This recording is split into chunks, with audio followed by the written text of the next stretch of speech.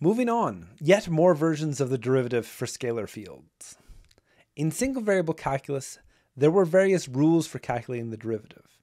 Arguably, the most important of these rules was the chain rule for calculating derivatives of composition. For single variable functions, f and g from r to r, I can compose them and ask for the rate of change of the composition. So what happens to composition with scalar fields? Well, if I have two scalar fields, f and g, they are both functions from Rn to r. I literally can't compose them. The output of the first is in r, and the input of the second is in Rn. They are not compatible. And this hopefully makes sense. Take two of my favorite examples, temperature and pressure in the atmosphere. I can multiply these two if I wanted at any point, and that makes some sense. But I can't compose them. Doing so would be asking for the pressure of the temperature? That's meaningless. There isn't such a thing as the pressure of the temperature. So is there no composition for scalar fields?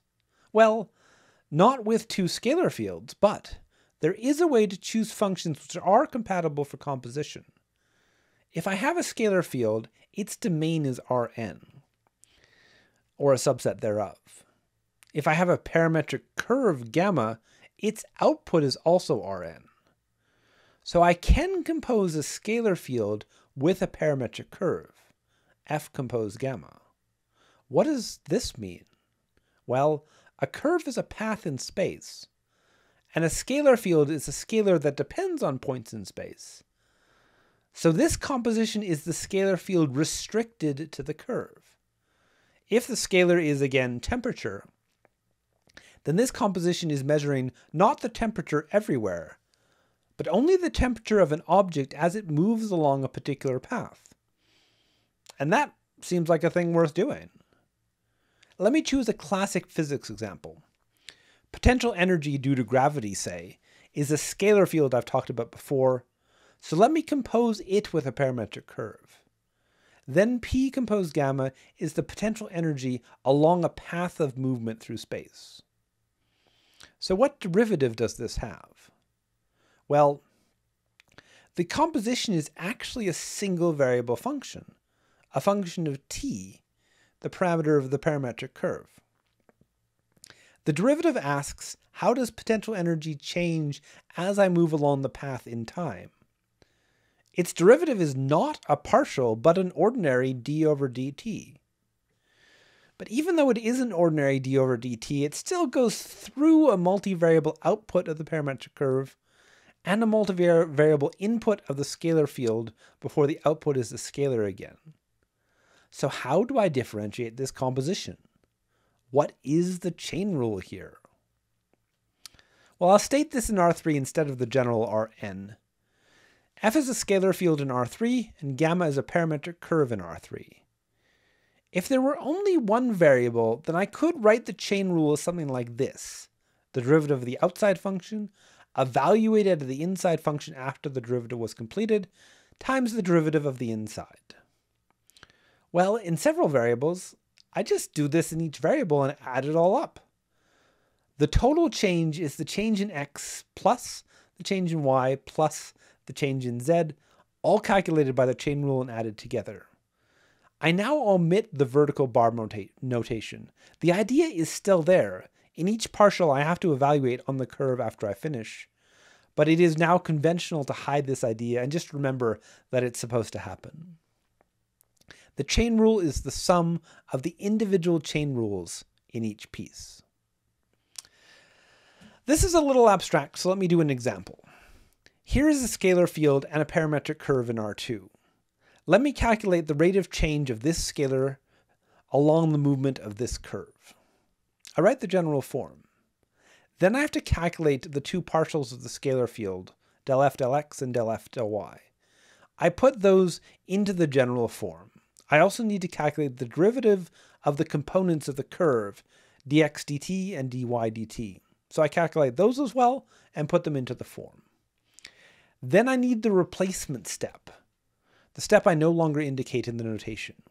In this step, I take the x and y from the partials and replace every x with the x coordinate of the curve and every y with the y coordinate of the curve.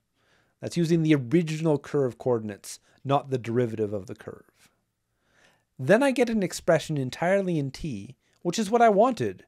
Movement along this curve happens in time, which is an ordinary d over dt rate of change, so this expression should be in t. I simplify down and get this polynomial expression. This is how the scalar field changes along this curve, and it is decreasing quite rapidly given the negative signs in front of the larger degree pieces of this polynomial. Finally, let me do a potential energy example. Here is the potential energy due to gravity with a large mass m at the origin in R3 and a small mass m moving around. Say that the smaller mass is moving in a helix upward in the z-axis, using an example curve from the weak unparametric curves. This is moving upward in z, away from the gravitational source at the origin. I expect that the potential energy should be increasing as it moves away, but probably at a slower and slower rate, since potential energy is less affected the greater the distance. Let's see if this intuition fits. Here is the general form in R3 with the partials and the curve component derivatives. So I calculate the partials first, then in the partials I replace the x, y, and z with the components of the curve. There's quite a bit of algebraic simplification that I've skipped here, but these denominators boil down to 1 plus t squared all to the 3/2. The numerators still reflect the components, sine t for x, cos t for y, and t for z. Then I also calculate the curve derivatives, cos t for x, negative sine t for y, and 1 for z. And then I notice that the first two terms of the whole thing put together are exactly the same, except for being positive and negative. They will both have a sine times cosine in the numerator. Therefore, these terms cancel out, leaving only the third term. This term is indeed positive, and since this is the derivative, it shows that the potential energy is increasing. However, as t grows, this derivative becomes smaller and smaller since the denominator has a higher asymptotic order. This tells me that the rate of change gets smaller, matching my intuition. As the object gets farther and farther away, it is only getting potential energy very slowly, since potential energy doesn't change very much for distances far away from the central mass.